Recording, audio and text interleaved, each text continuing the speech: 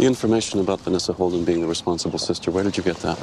Some of it was online, and some of it was just an educated guess based on birth order. A guess. And in the process, you lied.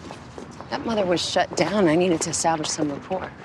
I don't know how you did things in counterterrorism, but we don't make it a habit to lie to get the job done. I got you in the door, didn't I?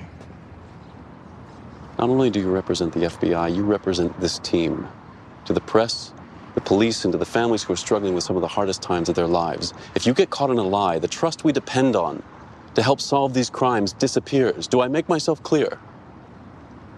It won't happen again. No, it won't.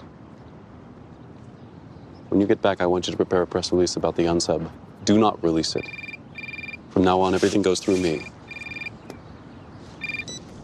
Yeah, Dave.